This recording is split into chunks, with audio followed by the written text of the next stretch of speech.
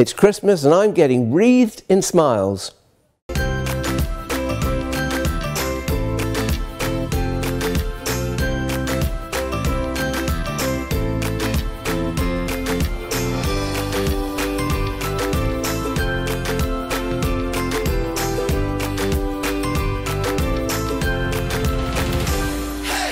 It's time to make a Christmas wreath, and I do it the easy way. I have a floral foam ring with a plastic back. That means that the plastic back acts as a reservoir. So when the wreath needs re-watering, I lay it on the ground, chuck a bucket of water over, leave it for half an hour, drain it and put it back. Now what we need for this is a hook, and this is where the aluminium wire comes in.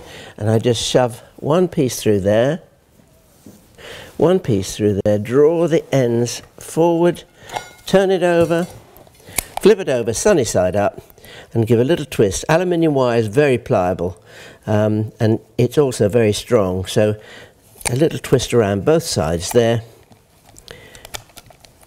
quick as a flash, and there's your hanging hook.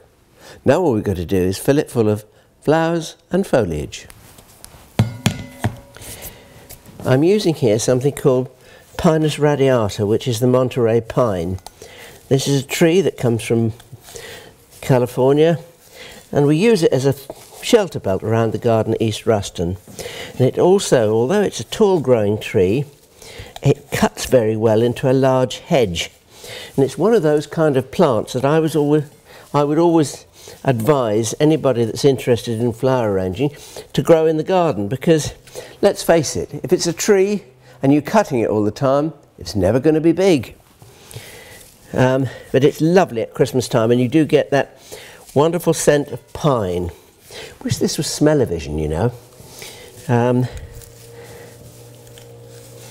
Now here we are, you can see I've gone around and I've made one ring of pine. I've got to now repeat that in the opposite direction.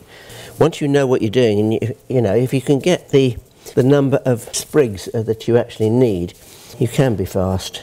There's also helped having a lazy Susan, because this spinning thing, you can give it a twirl and you can in actual fact see gaps and see where you need to add bits and all the rest of it.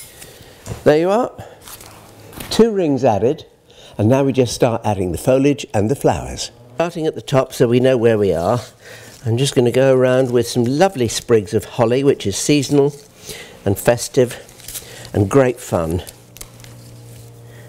Secateurs to the fore, cut those back. I actually like, if you can see what I'm doing here, to remove the odd leaf where it gets in the way of the berries so that you see more of the berries. That's quite important, and any wayward shoots that have got too big, just trim those down as we go. I've got some nice sprigs of variegated holly here.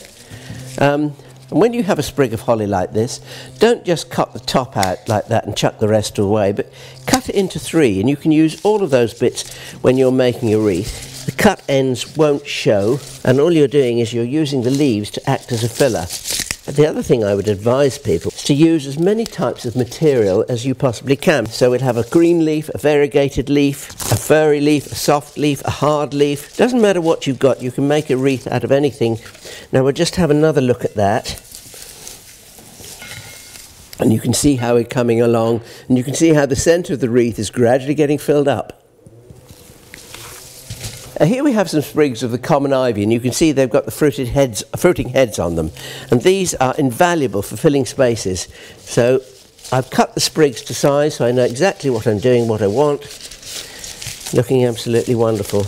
And don't forget though, in times of famine, when the winters are hard and very cold, if your wreath is on the front door and it's easily accessible, the birds will come and have a free feast. That's it. Now you can see why I was wreathed in smiles.